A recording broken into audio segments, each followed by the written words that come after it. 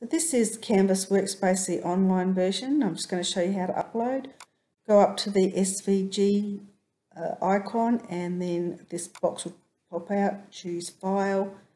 You have to have a little search to find your file.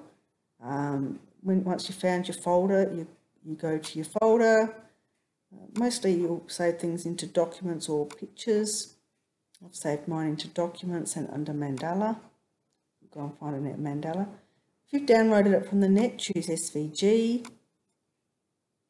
and then pick your file and go OK, and you'll see the file name there, and so you select OK, and which will bring the SVG or the FCM file into your Canvas Workspace. When it comes in, it's actually as separate pieces, so you can click on it and it will look like one, but really it's not. You'll see the size by working down the mat. The mat's got the inches and the centimetres, so you can work out how big your design is. If it's not the right size, you'll need to group it. How to manage the file is in here in Edit. You'll see the group icons and the edit icon, had a layer in here, and then you've got other features in this one. If you select that and it doesn't find an object, you actually have to select an object for that box to drop down. In the first instance, I would group the file by dragging a mouse and clicking over it, going up there and grouping it.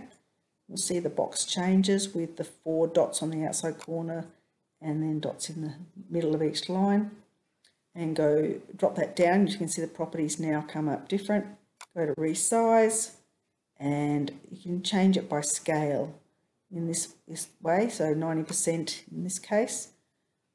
You can also change it up the top there for an actual size as well. You either check or uncheck the maintain aspect ratio. So once you're happy with your file, you go to download,